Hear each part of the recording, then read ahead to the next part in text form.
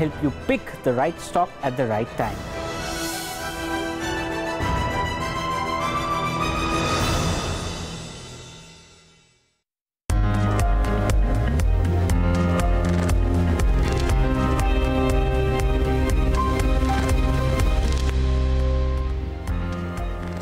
Good morning. You're watching All You Need to Know on Bloomberg Quint Live. I am Jayesh Khilnani, and let's look at what the trade setup looks like this Friday morning. If you have a look at the US market and how they closed, it was a positive close for all three indices with gains of about more than 0.5% for the Dow Jones itself.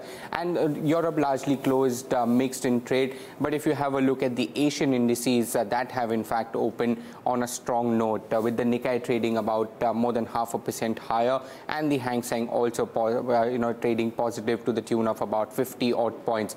Now if you look at the SGX Nifty, that too is indicating a positive start to the tune of about 37 points. But remember that yesterday the SGX Nifty was trading and did manage to close higher by about 47 points. So the actual open may be more than this that we are expecting in terms of the points that are there. Now if you look at some of the other cues that we got in terms of the Indian indices and how they closed on Wednesday, we had a positive close for the Nifty and the Nifty Mid-Cap Index after two straight sessions of losing. In fact, the Nifty had lost more 300 points in the first 2 days of the week, and that made a comeback of about 82 points. But the Nifty Small Cap Index, that remained under pressure for the third consecutive day. As far as the Bank Nifty is concerned, that also managed to inch higher, but just about 12 odd points in the green, while the Nifty PSU Bank Index, that surged about 0.25%. As far as the gainers are concerned, we had the Nifty FMCG Index, which managed to close positive to the tune of about 2.5%, and we had Nifty Metals also, which closed positive, more than 1% gain for that as well. Now, if you look at the ADR picture, we had the banking space, which was in focus. ICICI Bank and HDFC Bank led the gainers, followed by the IT names like Wipro and Infosys. Not much to talk about when it comes to the losers in the ADR space, except for Tata Motors. That was down about nearly 0.4%. Now, if you look at the fund flow numbers, the FIs, in fact, have sold more than 1,000 crores worth of equity, while the domestic institutions pumped in more than 500 crores. For the month itself, the larger trend continues. FIs have been net sellers of about 340 crores, while domestic institutions have bought equities more than 2,100 odd crores. Having a look at the contribution, what led to the 80-point uptick in the Nifty, it was largely led by the heavyweights ITC and Reliance, which contributed the most on the upside, while we had banking names Axis Bank and ICICI Bank, which managed to put some pressure on the Nifty itself. Now, if you look at the F&O space, what actually happened on the futures and options, there was a short covering rally on the Nifty itself. There was a premium of about 47 odd points, while the Nifty managed to surge about 0.7%, but there was shedding in the open interest by about 2.3%, suggesting there was in fact short covering. Nifty Bank itself, there was not major move coming in over there, but we had a premium of about 160 points, and the open interest managed to surge nearly 0.5%. Now, as far as the individual strike rates are concerned, the maximum call open interest lies at 11,800, while the put open interest lies at about 11,400. So that's the broader 400-point range that the market participants are expecting the Nifty to trade in. As far as individual strikes are concerned, 11,600 calls saw the maximum shedding of open interest, while we had put open interest shed in 11,500 strike price. Moving on to the India Wix, we had a sharp sell-off in the India Wix, largely owed to the short covering rally that we saw. 7% downtick for the India Wix itself. As far as the put call ratio is concerned, the bulls seem to have come back in the market. Nifty PCR moved from 1.25 to 1.29, while the Nifty Bank PCR, that actually moved higher to about 0.68 versus 0.58 that we had in the market. Now, if you look at individual stocks, what actually happened was on Balrampur Chini, the stock went up about 2.4% on high open interest built up, 18% open interest change for that counter. We had Bata India, which also saw some long positions building up with open interest surge of about 9.9%, and the stock went up about 1.7 odd percent. As far as Repco Housing Finance is concerned, we had the stock in fact went down down about 4.6%, while there was open interest, built up of about nearly 13%, indicating that there could be some short positions that are getting created in the market. But that's as far as the domestic news is concerned. Now let's go across to Paul Allen for the top international headlines. Multiple casualties are expected after a series of gas explosions triggered fires at 39 homes north of Boston. Entire neighbourhoods were evacuated as fire crews cut gas and electricity lines. The explosions happened in the late afternoon rush hour, causing gridlock across the area. The cause of the blasts isn't clear, although Columbia Gas has said it would be upgrading supply lines across Massachusetts. The leading edge of Hurricane Florence has reached the Carolina coast, bringing strong winds and torrential rain. It's been downgraded to Category 2, but is still forecast to deliver more than a metre of rain and a 4-metre storm surge. Florence is seen causing damage worth $20 billion. More than 1,000 flights have been cancelled, and Duke Energy says 3 million people could lose power. Meanwhile, the Philippines is bracing for the most powerful typhoon of the year. Forecasters expect Manhut to hit northern Cagayan province on Saturday with sustained winds of 265 kilometres an hour. It's been rated a super typhoon and is projected to maintain that strength when it makes landfall. Thousands of people have been ordered to seek shelter, and government offices and schools are closed. Bloomberg's been told that foreign investors were front of mind for the BOJ as it introduced forward guidance. Sources say the headline to the bank's July 31 monetary policy statement was written first in English rather than Japanese, which is not usual practice. Officials were said to be concerned that adjustments being announced that day could be overseen as stealth tapering.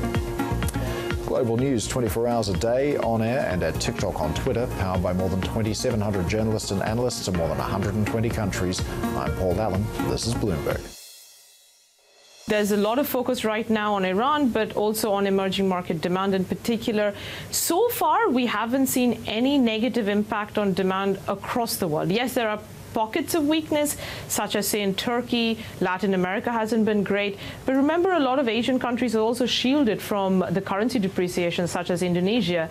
And India's economic growth is just so strong that we just haven't seen the impact from negative, also weakening currency or very high prices. So far, it's still very, very solid oil demand growth. Well, at least if India and China is safe, it makes you feel a little bit better if you're an oil bull. But if you do take a look at the countries that have been hit, like in Argentina, like Turkey, for example, or like Brazil, their oil demand isn't nothing. I mean, we have a chart that shows how much they wind up consuming. Yeah, okay, India obviously the most, but nonetheless, it's something. What would you be looking for to be a trigger for some material downshift in demand? I think the countries you mentioned, of that, of course, Brazil is very important as well. But I'd say that the biggest issue over here is that if there's contagion that spreads, then we would be very, very concerned. Now, of the countries, the Fragile Five that they're known, even including India, you're looking at about 10 million barrels per day between all these 5 countries. China alone consumes 12, right? And Chinese demand actually right now is growing because the country is doing a lot of stimulus. So I don't think there's a lot of risk there. But in terms of what to watch out for, I would say the trade war is something we are following very, very closely, because that can really become a bigger deal if, the US-China relationships and the trade war that's going on, that doesn't de-escalate. But beyond that, it has to be contagion, a banking crisis across Latin America and across Europe. That's what we are watching for. Shifting focus to currency and commodities market, talking about Indian rupee first, it recovered from its all-time low on Wednesday and strengthened against the US dollar after Bloomberg reported that the government may announce measures to halt currency fall in an economic review meeting which is scheduled this weekend. Home unit ended 0.7% higher at 72.19 levels against the dollar, thereby snapping its 2-day losing streak on Wednesday. That apart, speaking of the bond market, sovereign bonds gained as a 10-year benchmark bond yield dropped 5 basis point to end at 8.13%. That apart, if you see on the economic data front, CPI came in well below street expectations at 3.7% in the month of August, which is well below RBI's target of 4% for this fiscal year. Now, this was despite the fall in the currency that we have seen, and hence traders believe that RBI is likely to hold interest rates in its October policy meet. That apart, on the global front, dollar index ended lower for the second straight day, and it now trades steady well above the 94.5 mark in the early Asian hours. The dollar was largely weighed by lower than expected CPI print, which came yesterday. However, odds of a September rate hike looks fully priced in according to a Bloomberg survey. That apart, euro rose to its highest level in over 2 weeks versus the dollar after ECB monetary policy meet, wherein the central bank kept the interest rates unchanged and committed to end bond buying program very soon. And also, if you see pound, it extend its gain for the 5th consecutive session versus the dollar after Bank of England held rates but expressed optimism over UK economy. And lastly, speaking of dollar rupee, now it is trading at 71.90 levels against the dollar in the non-deliverable forward markets, which indicates a positive opening for Indian rupee in today's trade. Having said that, let's shift focus to commodity space. Good morning, Jayesh. What cues are you picking up? Morning, Saloni. We're picking up mixed cues as far as the entire commodities basket is concerned. Let's start off with oil prices, which were under some bit of pressure. WTI in the overnight session declined about 2.5% on the back of supply concerns and a tweet by Donald Trump. So IEI, in fact, has said that, it's uncertain whether the Saudi supply will, in fact, make up for the Iran shortfall. So we'll have to wait and watch how the entire supply-demand situation pans out. But as far as the Trump tweet is concerned, we had one in which he has mentioned that China is under pressure to negotiate an agreement. So those are the two negatives for the oil markets and hence the decline. But this actually had a positive rub-off effect on the base metal space, which in fact gained for a second straight day on the London Metal Exchange. Copper was at a 2-week high on the back of easing of the trade war concerns. And as far as other base metals are concerned, we had aluminium, which was unchanged, while we had tin, nickel and zinc, which declined on the London Metal Exchange, and lead was higher by about 0.9%. Now, if you look at the Shanghai Futures Exchange, most of these base metals have in fact started on a positive note. As far as precious metals are concerned, we had some bit of decline in the gold prices, but not much, still holding on above the 1200 mark. Well, amongst the stocks that we're tracking in trade today is HCL Technologies, which has announced a buyback aggregating to 4,000 crores. Overall, they've said that the offer will open on September 18th, and the buyback price has been set at 1,100 per share close. That's nearly close to Wednesday's closing price. I'm sorry. So that's one stock to watch out for. You also have RCF, where the cabinet has approved the sale or transfer of land of RCF to MMRDA and MGCM. They've also approved the selling of transferable development rights, which are receivable against this transfer. So positive news for this company. You also have Vedanta, which will be in focus. The company has said that they encountered indications of hydrocarbons during their drilling evaluations. Nevertheless, they have said that they are yet to evaluate potential commerciality of this discovery. So let's see how that one reacts. You'll also have the Shriram group of companies, that is Shriram Transport Finance and Shriram City Union Finance, which will be in focus. Now, the group entity SVL, which is Shriram Ventures, has been admitted into the bankruptcy process on September 10th. Now, both these companies, where Shriram Transport had a on and off balance sheet exposure, both the companies have exposure to SVL, and hence we will have to see what happens to the corporate guarantees, whether they are invoked or not. Previously, both the managements had assured investors that the liability will be borne only by the promoters, but let's see how on what it will mean in terms of Ind AS provisioning for both these companies. So until there is some clarity that emerges, there could be some pressure on both these names, so watch out for these stocks. Adani Enterprises, now according to Bloomberg, they've said that they will shorten the rail line to the planned Carmichael coal mine in Australia to save costs. It will help them save $1 billion post this, Australian dollars post this move. So let's see how this one reacts. 5paisa Capital Limited has approved a rights issue, and they have fixed the price for the rights issue at 80 rupees, which is a sharp discount to the current market price. So you could possibly see some negative reaction there. And finally, you have a PTI report which says that Patanjali is looking to enter the dairy business, and they're eyeing sales worth 1,000 crores in the next fiscal. So you will have dairy stocks like Prabhat Dairy, Parag Milk and Hatsul Agro as well, which will be in focus. With our mobile app, we have tens of millions of customers that use that on a regular basis, and that's one example of the need state of convenience. We just launched a pilot with Uber Eats in Miami, where we're now sort of beginning the journey to really understand how to get in delivery in a way that would deliver the quality that we expect of our Starbucks food and beverage to customers.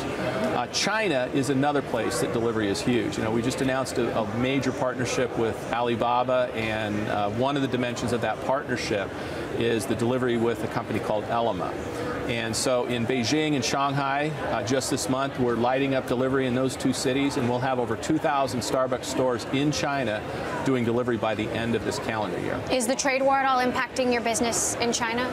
Not yet. I mean, we've been very focused on the products, but it has not been anything that has been impactful to us. Yet we continue to monitor that. I think we've been in China over 20 years now, and we've been in China in a way that we think China has been built in China for China.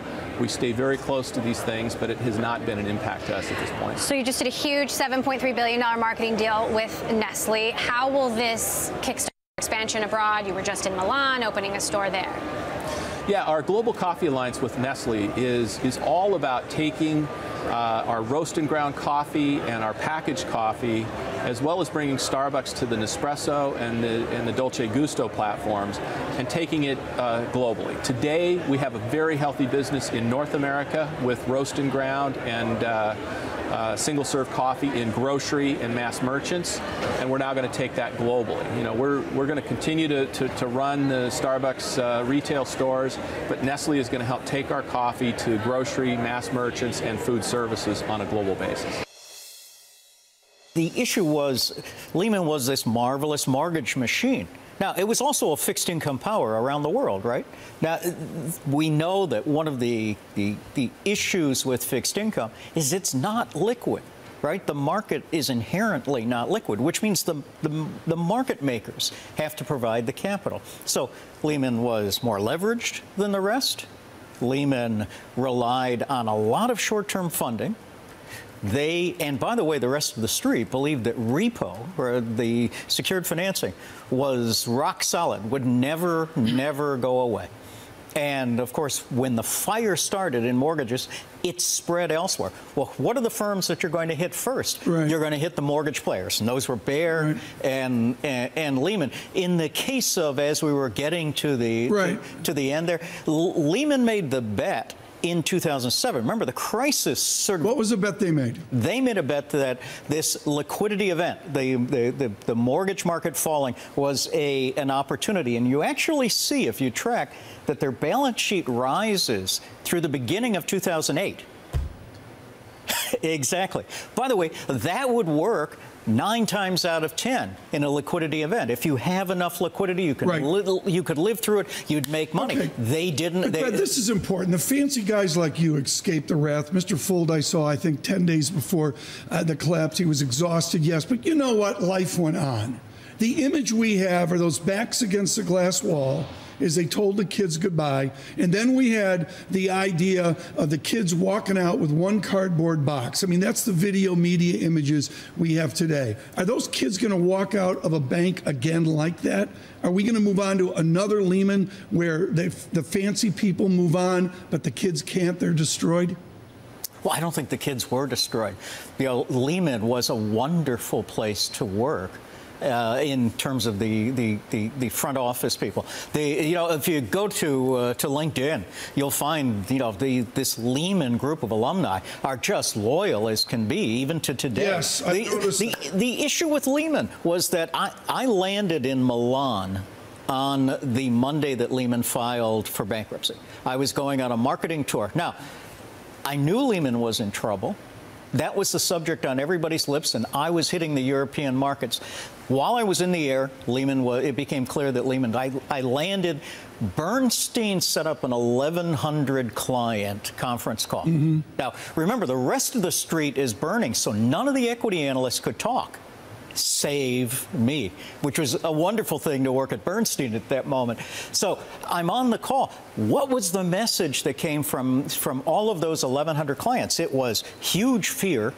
Why did the Fed allow it to go? So there was amazement, there was fear, there was disbelief, and who held Lehman exposure was the question. And that explains what happened. Posner, Bernanke, were they wrong? Terribly wrong. Should they have come in like Bear Stearns? They didn't have to save the Lehman equity holders, but they needed to make it less of a crisis, because if you don't know, if I don't know whether you had Lehman exposure, am I going to lend you money? No. Mm-hmm. And it was that uncertainty that caused everybody to pull in.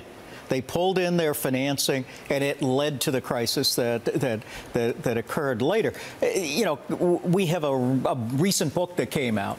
And the book was by Professor Ball, who makes the argument that the Fed had the power to save Lehman. But whether they had the power or not is not really the issue. The issue is, should they have? And they should have. They would have made it a much softer crisis. Mm-hmm. You didn't have to save the people.